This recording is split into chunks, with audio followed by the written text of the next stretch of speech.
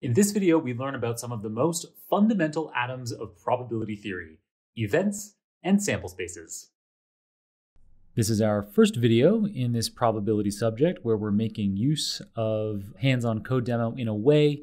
We're not really going to be executing any code, but this content is contained within Jupyter Notebook. So we're going to want to make our way to the Machine Learning Foundation's GitHub repository.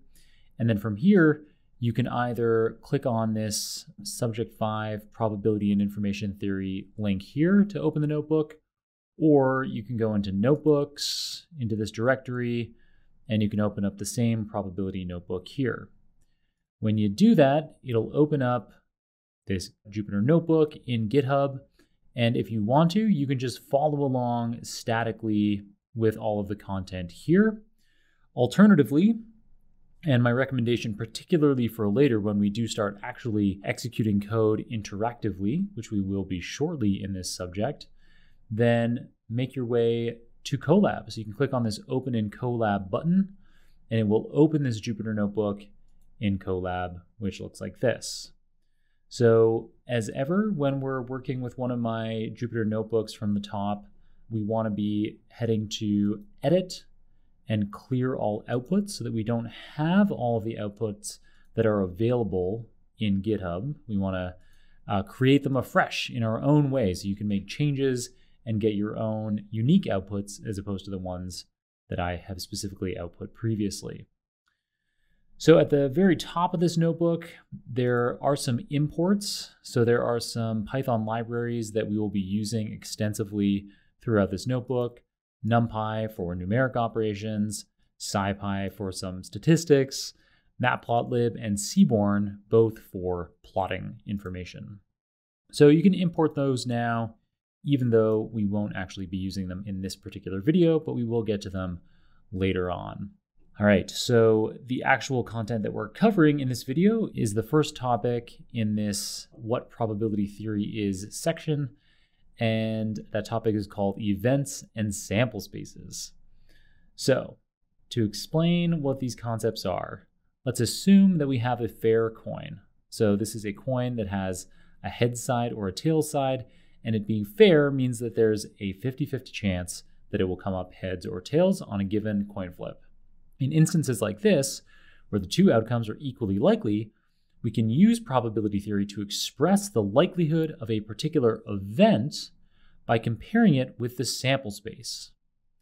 So an event is one particular observation or set of observations that we make, and then the sample space is the set of all of the possible outcomes, and we can denote that sample space with the Greek letter omega.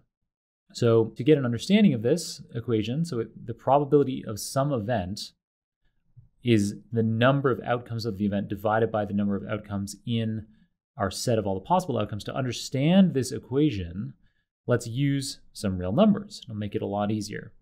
So let's say if we're flipping a coin only once, then there are two possible outcomes in the sample space omega. Either the outcome will be heads or it will be tails. So H or T, capital H or T, it's a common convention for expressing some observation that we're observing in probability theory.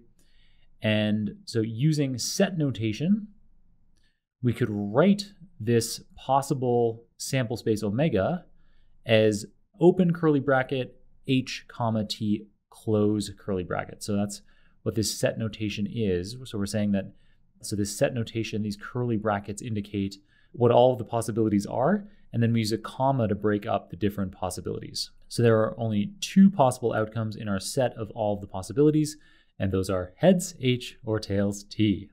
All right, so if we want to find the probability of heads, and remember, this is a scenario where it's a fair coin, that's a critical caveat to bear in mind here, but as long as it's a fair coin, then the probability of heads is 1 in 2. So the probability of having heads, there's one of our events.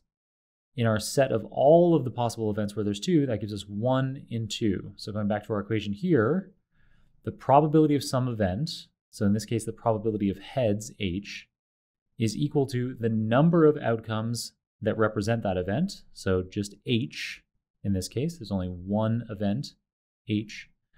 And all of the outcomes in our set consist of two events, H and T. So we have a denominator of 2. And then the math is pretty simple.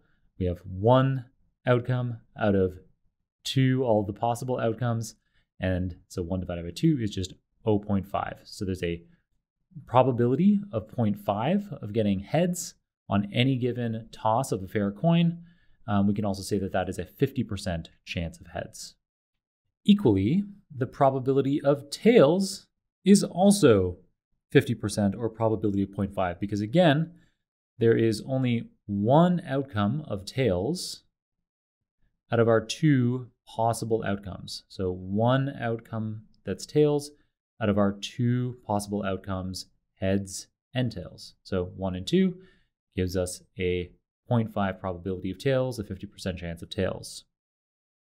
Now, as a second separate example, consider drawing a single card from a standard deck of 52 playing cards. In this case, the number of possible outcomes in the sample space omega, our denominator, becomes 52.